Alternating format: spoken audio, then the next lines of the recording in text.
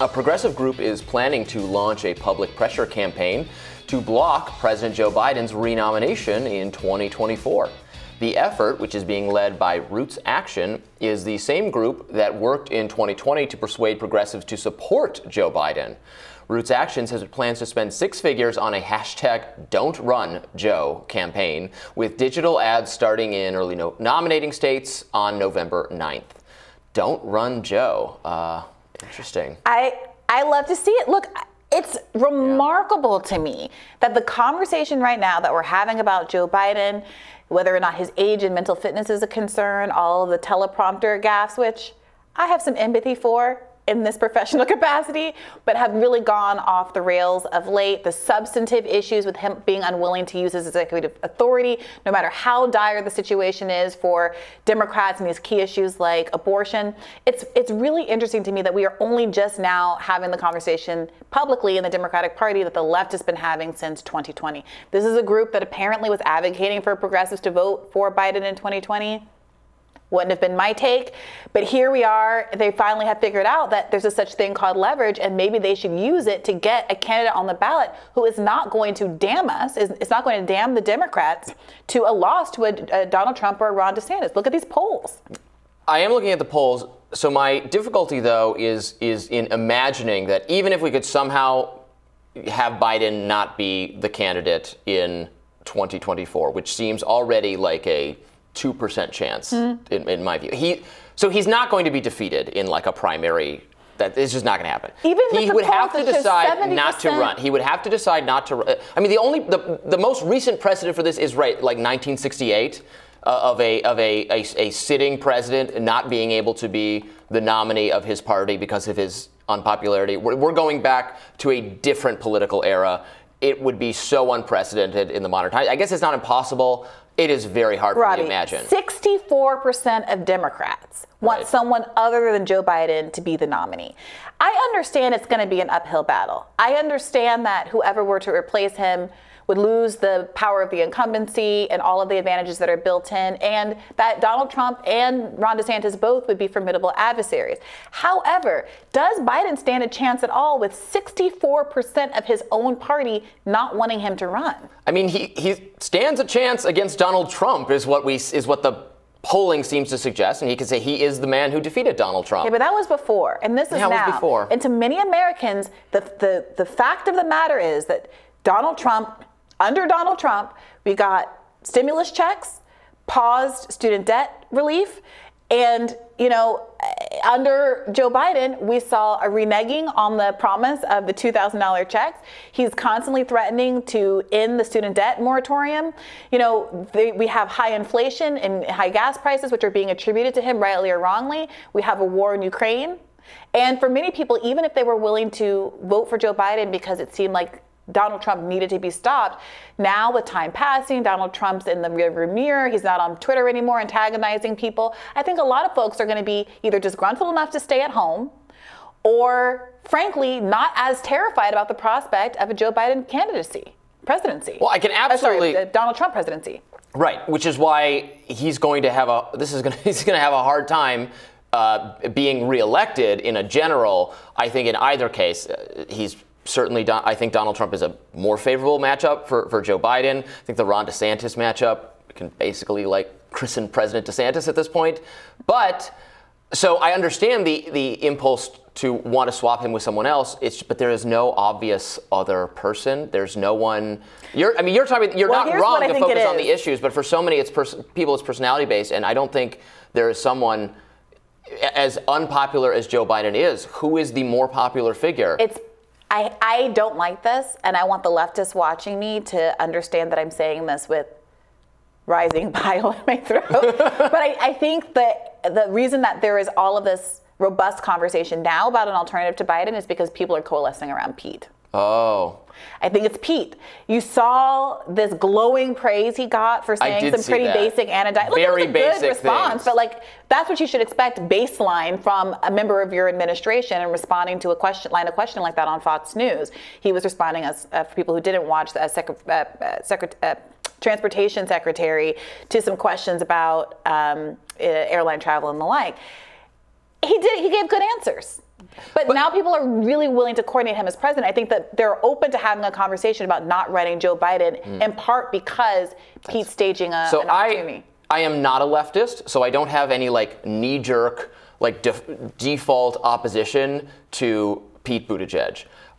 So I'm just looking at his actual record as transportation secretary. He seems to be presiding over the most like screwed up, like awful. I want to just like throw out words I'm not allowed to say on. Like it is so messed up how air travel is right now. That's not all his fault, but he actually doesn't seem to be handling it very substantively well at all. His answer, right, to that tweet or whatever he got called out for, it was fine, but he is not doing a good, things are bad right now. Like air travel is more messed up than it has ever been since 9/11. Right. And he's in charge of it right now. So it's crazy to me. Maybe Democrats are just like this. Like, yeah, how can we make things worse for ourselves? Yes, okay, let's put forward the guy presiding over a massive disaster right now. But at the end of the day, it's Joe Biden's administration, and I'm not Liz Smith. But if I were Pete's comms director, I might say something like, look, Pete Buttigieg has worked as hard as he could and as much as he could within the authority of an administration where the buck ultimately stopped with Joe Biden.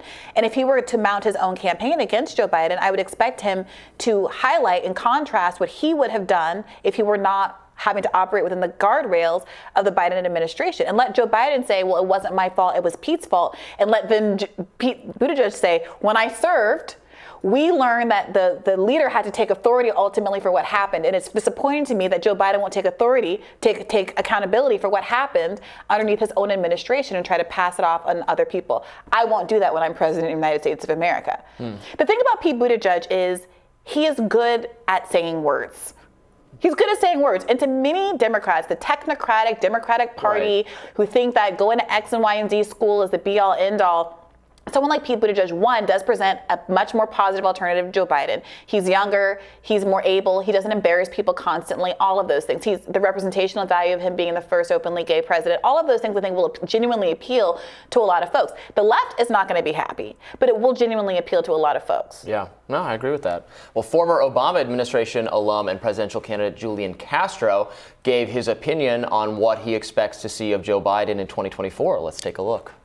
I don't believe that he's going to run again. I think that he's always seen himself as a bridge to what comes next, and that he'll stick to that. Are you available? I have no intention of running for any. Let's make some news here tonight. Let's make some but news. I don't believe that he's going to run again. Wow. He said he has no intention. Wow. So that was a significant remark. This is the first example, to my knowledge, of someone with some actual like political knowledge.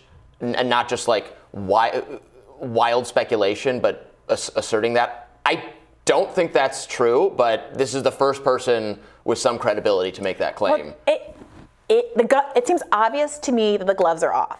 These are conversations that could have been happening all of this time, but just now we're having all of this media coverage on the possibility of Biden not running again, Kamala being a disaster. Remember, Castro, when he was running in the primary, was one of the few people, he and Booker, both made really subtle, relatively tepid comments following one of the debates during which Joe Biden did a gaffe, saying, I'm not sure if he is cognitively or because of his age or whatever up to the task. After they each said those comments in the spin room after the debate, it was over for them. They were like not on the debate stage again, I don't think. Their campaigns were over. There was a lot of backlash from the Democratic Party. It was clear, the message was clear, you are not allowed to impeach Joe Biden's cognitive ability. My main takeaway from those debates was how little they mattered, because Biden was terrible. He was the worst by far in every single one, well, and he easily just marched to victory. But no, that's not exactly true. Remember, he lost the first 4 primaries badly, like 5th place badly in some of those contests. What saved him was the corporate Democratic Party. They're still counting, I guess, but a joke about I know who won Iowa, and that's why I won't be voting for Pete Buttigieg for president of the United States of America, because, that kind of unscrupulous behavior is not exactly what I'm looking for in a national Hopefully leader. We're allowed on YouTube to cast aspersions on Iowa's caucus process. I don't know if that's violates any kind of YouTube but look, rule. I bring that up just to say that Castro, he fell in line during the primary when he was told to stop talking about Joe Biden. And the fact that he is so publicly talking about Joe Biden running right now suggests to me that there is a real possibility of that happening. And at very least, he's not fearful of the blowback from the Democratic Party to be openly having that conversation, which suggests to me that there is some part of the Democratic Party establishment that is not 100% behind a second Biden term.